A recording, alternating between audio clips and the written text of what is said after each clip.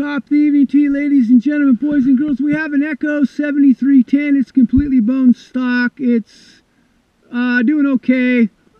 I repurposed my grind on that chain. We have some Carlton full skip. This is a light heavy Samora 30-inch. So like 101 drivers, I think they run.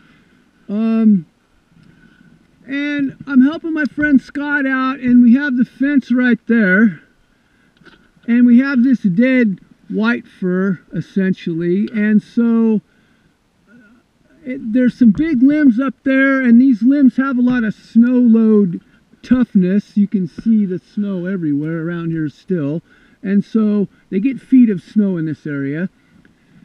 And the only way that I could figure out how to try to get this thing on the ground without wrecking the fence, which there's no guarantees that's not happening, is pile drive this fir into that pine right there and then start chunking the fir down. That's the only thing I could think of. So I got the okay. We might end up knocking down some of the fence, I don't know, but this is how we're going to try to do this.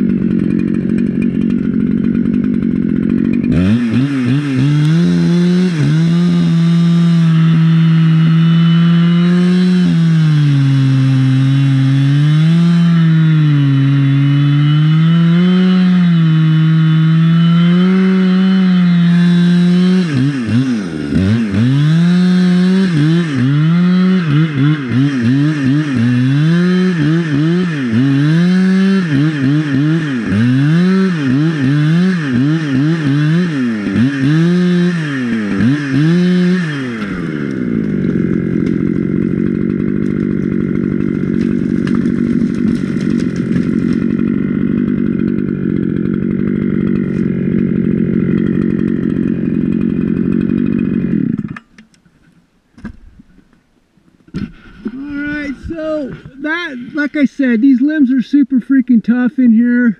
Like I said, these limbs are really strong, resilient, tough. They get pounded with a lot of snow. You can see it barely even moved.